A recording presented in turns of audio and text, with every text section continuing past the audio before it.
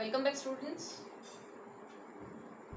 Again in continuation with the online class series of biology class 12 and chapter number 2, that is sexual reproduction in the flowering plants. Now we have talked about the production of the gametes, that is both megasporogenesis and microsporogenesis, that is production of the male gamete as well as the female gamete. Now we are moving ahead with the other event or other phase of the pre-fertilization event, that is transfer of gametes. As we all know that the male gametes and the female gametes both are born in the pollen grains, that is the male gametes, they are born in the pollen grains.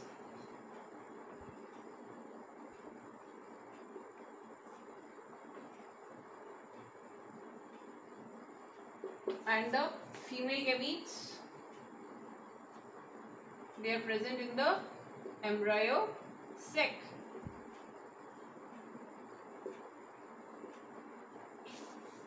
Both of these are non-motile structures.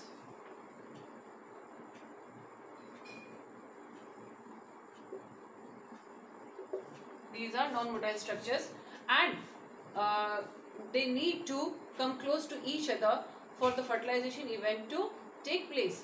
So there must be certain procedure or there must be certain process which could bring both of them together so that the next act of fertilization can easily proceed. So that is why pollination is very, very important, since pollination brings both the male gamete as the female gamete together with one another or close to one another, so that the fusion of the male and the female pronuclei can easily take place. So again, when we are talking of pollination,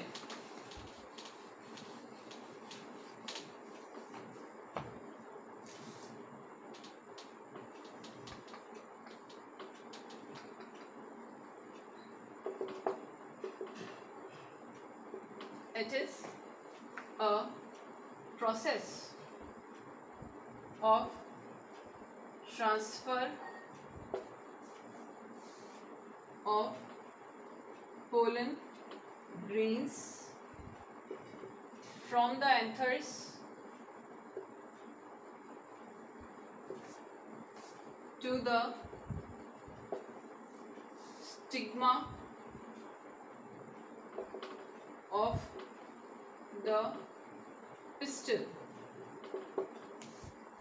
Now, as I said you all, that pollination, it is a process of transfer of the pollen grains from the anther to the stigma of the pistil. Now there is a condition that both the anthers and the pistil can be of the same flower. This is known as self-pollination, and both the anthers and the pistil can be of the different flowers, that is known as cross pollination. So now here we are going to study self pollination and cross pollination differently and specifically. Now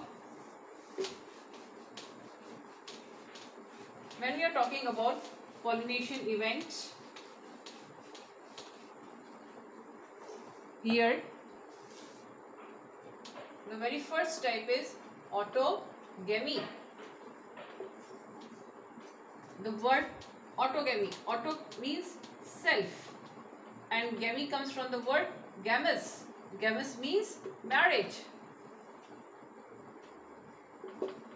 That is, it is a process wherein the pollens from the anthers of the same flower are shed to the pistil of the same flower. It is a process where the pollen grains from the anthers of the same flower are transferred the stigma of the pistil of the same flower. Since both the anther and the pistil, they belong to the same flower, then there arises a need that there should be a synchrony for the development and maturation of both the stigma and the anther at the same time. That is the male reproductive part, that is the pistil, as well as the female reproductive part, that is the pistil, as well as the male reproductive part, that is the pollen grains. They need a synchrony, that they should develop and mature at the same time, so that the transfer of the pollen grains can take place at the appropriate time, so as the fertilization event can very easily take place. But it is a very precise thing and it is not found easily in nature. So various modifications or various adaptations are found in nature, and accordingly autogamy is again divided into two parts, that is chasmogamy, which produces chasmogamous flowers, and cleistogamy.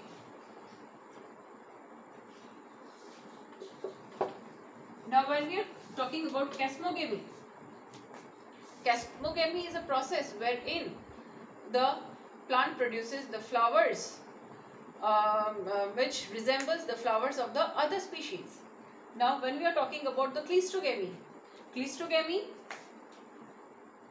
means hidden or enclosed, not hidden, basically it is enclosed. In such type of the flowers, what happens, that the flowers they remain, when they are present in the bud condition only, at that very moment the pollen grains from the anther are transferred to the pistil stigma of the pistil of the same flower. That is within the very bud condition only, when the bud, they have not just opened up at that very moment in the bud condition, that is in the closed condition, the transfer of the pollen grains from the anther lobe to the stigma of the pistil occurs within the same flower, and that very procedure is known as cleistogamy.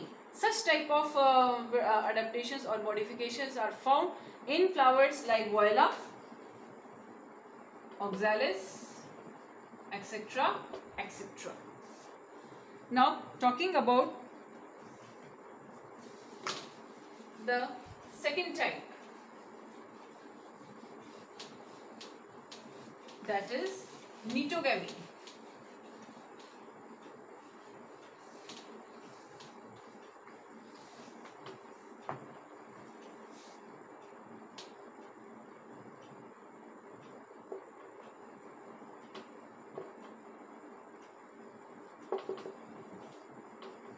Metogamy, it is a process wherein the pollen grains, they are shed or they are transferred from the anther of one flower to the pistil of another flower of the same plant.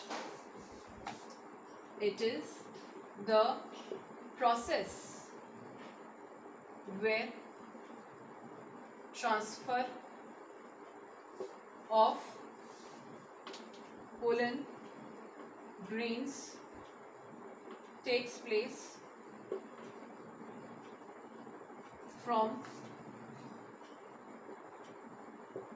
the anther of one flower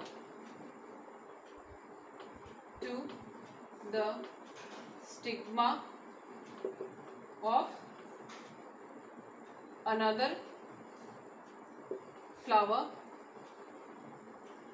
but of the same plant.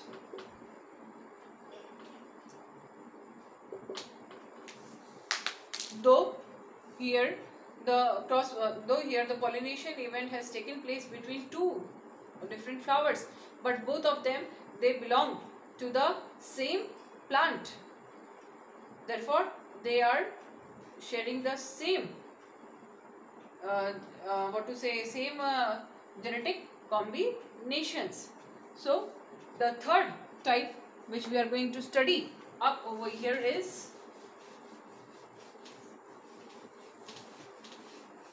that is when we are talking about neutogamy, though the pollination event takes place between the two flowers, two different flowers of the same plant, but they are genetically similar since they belong to the same plant. But the third procedure which we are now going to talk about is xenogamy. When we are talking about xenogamy,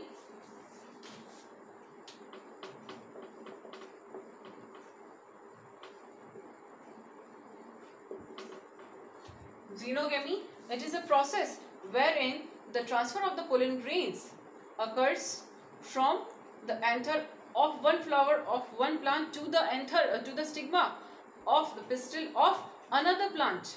Here actual cross pollination event takes place. It is the process of transfer of pollens from the anther of one flower to the pistil of another flower of different plant. This is what is known as actual cross pollination, because here the transfer of the pollen grains, it is occurring between two different plants, and it might be very possible that it may occur between two different plant species also. So here we have talked about all the three types of pollination which occur in nature. Now from in our next class we are going to talk about the different type of pollinating agencies and what are the adaptations that are required for these pollinating agencies. Thank you.